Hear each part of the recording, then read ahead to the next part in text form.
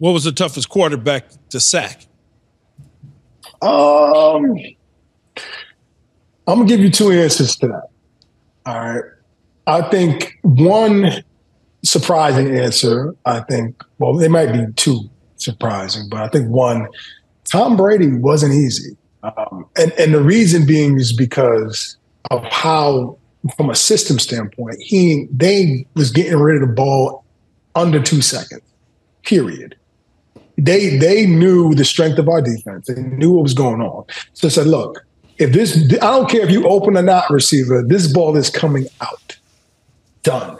So I think when you're playing against a guy like that, you better have your best move. And even if you have your best move dialed up and you win on your best move, you still may not get there. And that becomes very frustrating as a rusher because you understand is that this ball will not be on this man's hand because he does not want to get sacked. I think he's probably, one of the most underrated from that standpoint. People don't talk about it enough. And I think Steve McNair.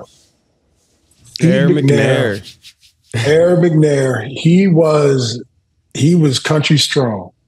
And I would come around that corner and I would hit him. And I swear I felt like he hit me back. I mean, he is like hitting a wall. All right. And the thing is about him is he's also mobile. So he can also just be elusive, make you miss. So when you're trying to go and try to tackle that quarterback, you got to figure out what you're going to do because you can go ahead and try to hit him as hard as you possibly can, but he can make you miss. So if you then say, okay, you know what? Let me not go as hard as I can and just try to wrap him up, then he's going to throw you off. I think Steve is a beast, man. Is there any quarterback that you would have loved to sack that you look back and you say, man, I wish I could get my motherfucking hands on him, and you just couldn't? Oh, man. You know what? I wanted Brett Favre was one. I only played him once. He was with the Vikings at the time.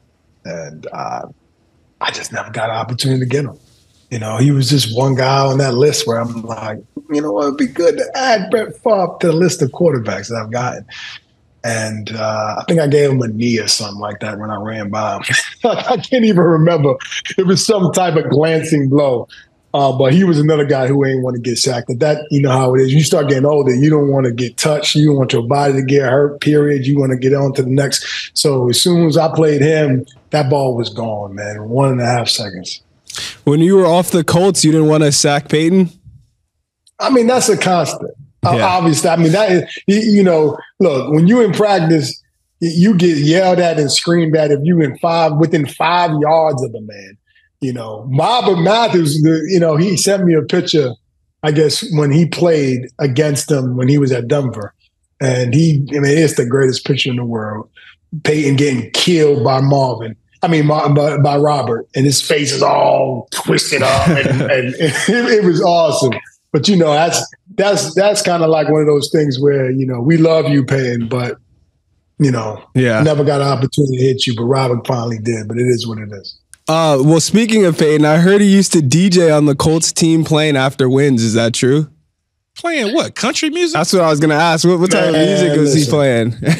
I'll be honest with you. If he was DJing, I ain't hear it. I brought my headphones in.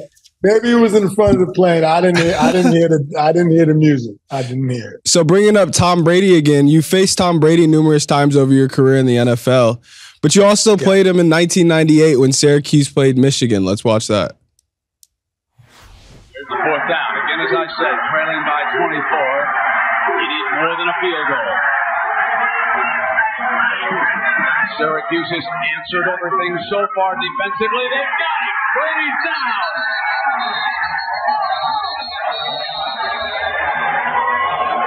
Almost beating the snap count. Dwight Freeney from Bloomfield, Connecticut. A blue chip recruit, a freshman. Played 4 years of basketball, baseball. Also lettered in soccer. You're looking at one of the fine ones. And again, there's Bullock in there. They're crowding the middle of the line against Michigan. Nash, number 10, is in there as well. And Freeney comes free and makes the big play. Be a penalty right now.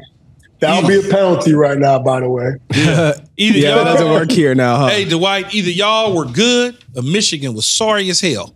It was 24-0, man. Dude, man, we put that hammer. We put the hammer on those boys, man. I don't know what got into it. I mean, we actually were good that year, though. Yeah, no, Syracuse used to be good. We were good that year. Do you remember that tackle, though? Was it an important tackle to you at all? Absolutely. I think that actually might have been my first play as a college player, period. I was a freshman. I was a true freshman. So it's kind of crazy how, everything kind of comes full circle. My first play really ever, in college as a freshman was against Tom Brady, who he wasn't even a starter that game. They brought him off the bench to put him in the game. Oh, wow. Right? And now fast forward years later, I'm still playing against the dude. Yeah, I was going to ask, what was it like to have played against them both in the college and NFL? Like maybe you did, but the progression from being Tom Brady to the GOAT, like how did you see that? Well, look, I didn't care about him in college. Yeah, exactly. I was a freshman. I didn't know nothing about Tom Brady, and Tom Brady wasn't a great player in college either. Mm-hmm. All right, I think Tom just developed over the years. Ended up staying in the same system for a long time, and flourished within that system. All right, and when you can stay in the same system, doing the same things, it became just like tying your shoelaces. And that's how Tom got so good over the years. He wasn't a beast when he came out as a rookie. They protected him. He ran the ball. They did the things. Now, as his career, maybe 8 years in, 9 years in, they gave him, free reign to do whatever he needs to do, that he needed to do within the system that he was in. But he was a guy that obviously throughout the years just kept getting better and better until he is in the conversation of being one of the best quarterbacks that ever played.